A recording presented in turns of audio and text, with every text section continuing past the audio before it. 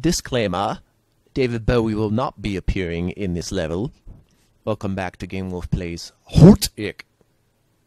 We're going to E2M6 the Labyrinth. And that should be a hint as to what the next boss, the boss of episode 2 is, or bosses, so to speak, since I'm at higher difficulty. I've also hinted that by the title of this video.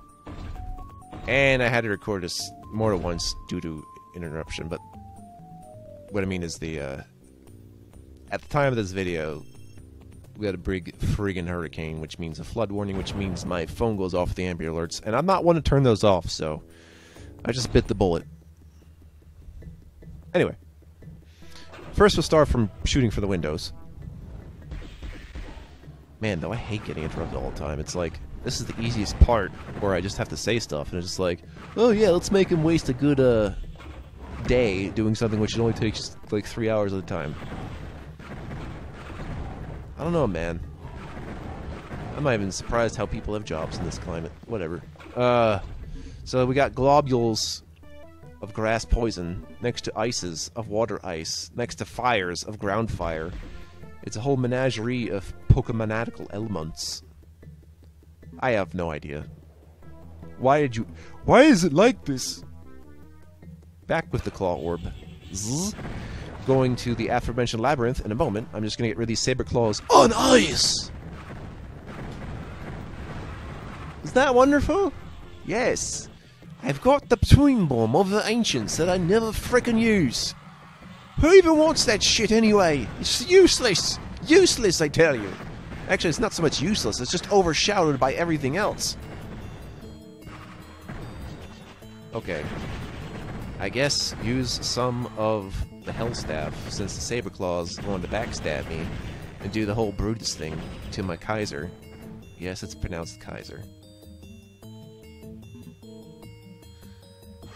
Time boom of the ancients. You think that's what an ancient Bomberman would have? It's just hourglasses. I was thinking about a freeware game which is like a 3D Bomberman and how annoying that would actually be without having a top-down view. Some of the bats are scurrying out of the maze. They don't like their calling in life, which is to just wander around aimlessly and make 100% monster kills a living hell. That's their job. They make up for it by being weak asses. So we're gonna have to go into the little maze because that's where the yellow key is. If you see all these corners, by the way, they all have goodies inside them. And they open when you go through the doors thus. That first reward being the gauntlets. Very good early on to get them, especially if you just want to shove your hands into bat faces up in the maze. Although I don't recommend it, since they have projectiles, but hey, it could work. Actually, no, I probably wouldn't recommend doing it on Saber Claws because they will fucking rip you to shreds. Some of these guys are fighting each other. I don't know.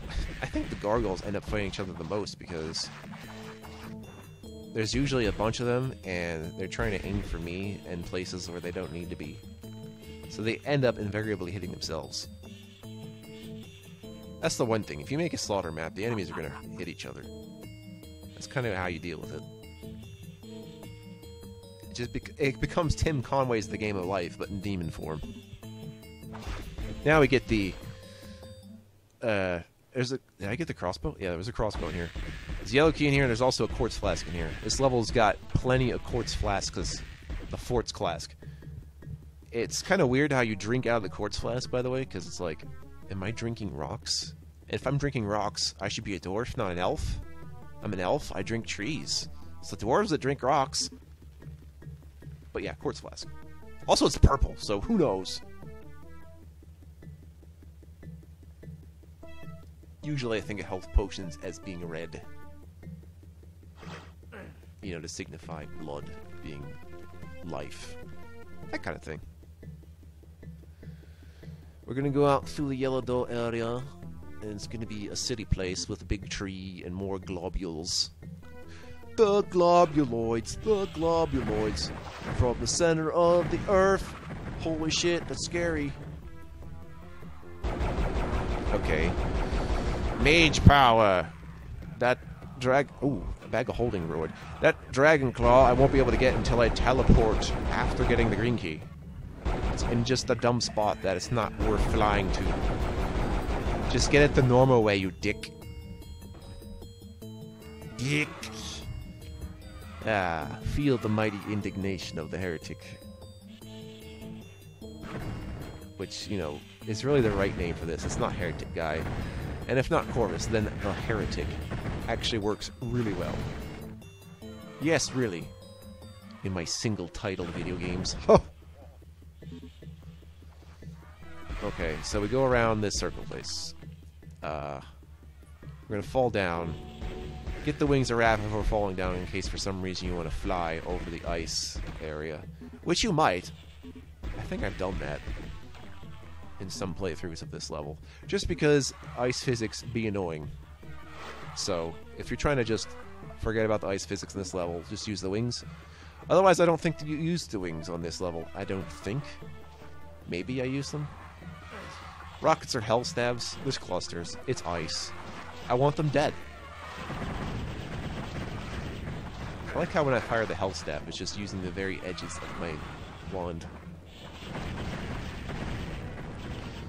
Also, in some source ports, you get to see the whole sprite of the weapon because, I don't know why people do this, but they like to cut out the HUDs so that they're really tiny. I don't much care for that. I like having the whole HUD. Although, this one admittedly is not that useful. Like, build engine games have a lot better HUDs because there's just so much shit to keep track of. But this game is more like, you know, because, I guess this weird health thing at the bottom with the chains, where the red thing marks how much health I have, and it starts going down as I lose some, until it goes all the way to the left, and death. That's why there's a more skull-y face on the left there, because it represents death. Bet you didn't think of that before, did you? Oh my god, he's stuck! Okay, green key. We're out of here! Oh. Well, I don't think I got the track. It doesn't matter. I'm full of ammo, but that's how you would do it. Clunk. There's also a window you'll open next to the blue door, but I recommend saving that for later, so that you don't wake up the monsters. They're sleepy. Tomb of Power, that's your reward for the green corner. And in the green corner! Yeah, it's like fucking three-way boxing match. A Mexican standoff boxing mixed with Australian doubles. I don't know. If you're wondering about Australian doubles, it's 2-on-1. I only know that because I did that with the badminton? No, wait. Was it badminton? What was the other one? Wimbledon. Oh, it was badminton because I used the shuttlecock. Also, it's called the shuttlecock. That's hilarious. Yeah, usually in these videos it's either I'm going to have past anecdotes, future anecdotes for what I'm going to do, but, you know, kind of a little resentful of what I'm talking about sometimes to date the video, but also give it some pizzazz. Because, you know, not every space needs to be filled. I make an exception here. The big reason it has to do with the age rating policies. In fact, it's the only reason. The second reason is because games I like to play aren't falling neatly into my long play guidelines when I'm doing segments. That was it. Yep, it takes literally 2 lines of logic to get me to speak more often. Can you imagine? And I didn't even used to speak that much in the first place. This is probably the most I've spoken all year. Oh no! Those 2 gargoyles were stuck. It's like that one scene in Hypercube. The 2 lovers died because time went too fast. I try not to think about that scene, but I just did. Did you kill the weird dragons? That's nice. Oh, hope no more Ember Alerts go off. Let's start using some Fire Mace. Yeah. I haven't used it in a bit, and also there's so much ammo. I think I should use some. Plus, the one-hit kills with the Tomb of Power is just too fucking good. As if the game wasn't easy enough here. Don't worry though, level designers will shake things up like they usually do. You place your pieces, you make your board, and then you screw with it. Yeah, see, the one-hit kill. The enchanted shield. Oh yeah. Hang on, that's a secret door. Oh my god, he violently spazzed outside. That's incredible. So yeah, there was a Phoenix Rod hiding at the start. Can you believe it? Or not? By Ellen Ripley's Believe It or Not. Aliens. Alright, that recording was worth it for that joke alone. I just hope it doesn't go to shit. Open the blue door. What is the blue door award, though? Also, golems. That's right. I haven't seen them for a bit. They just show up inexplicably. Same with the Undead Knights. Ah, that Ring of Invincibility. I suspect that there may be an Iron Lich in my future. Yes, I think he's behind the stained glass window. I do believe that is what's going to happen. I'm wasting too much wand. Let's just shoot these golems that are on the corners like that. Of course, if they drop ammo, I can't get it. Unless I really want to fly with my wings of wrath for some reason like that.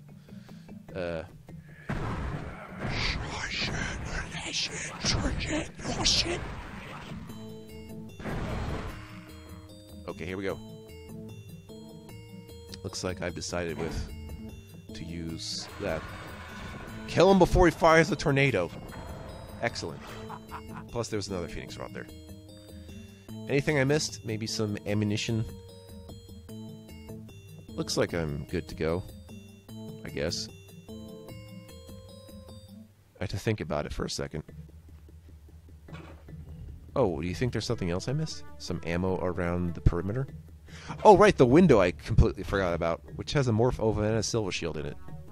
But I guess the Silver Shield is useless there, since I have the Enchanted Shield, which I didn't suspect would run out that quickly, from whence I got it. So, yeah, not the most useful secret in the world at that time. That's the price of easiness, though. So now that we've done with the labyrinth, we're going to wonder where the sequel is, or maybe we'll, like, play a level that's called Dark Crystal or some shit. I'm feeling the 80s puppets right now. See you next time when we enter the penultimate level of episode 2. It's gonna get real. See ya.